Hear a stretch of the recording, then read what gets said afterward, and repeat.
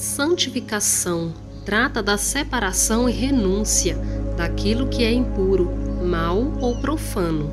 Uma pessoa que está se santificando, ela tem dedicação a uma vida de devoção e consagração a Deus.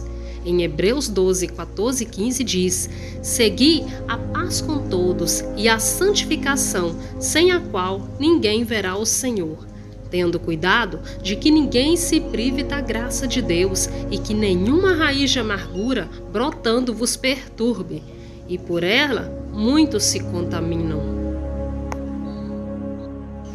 A santificação é algo essencial na vida de um cristão.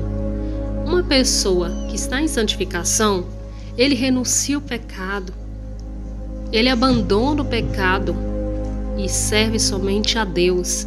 Ele vive uma vida de consagração, de renúncia. Ele é liberto da sua iniquidade, do pecado. Tudo aquilo que afasta de Deus, ele é liberto. Ele busca somente agradar a Deus e buscar forças para vencer todos os dias maus. Ele perdoa o seu próximo, ele ama o seu próximo. A santificação é essencial na vida de um cristão que se diz filho de Deus. Fiquem na paz do Senhor Jesus.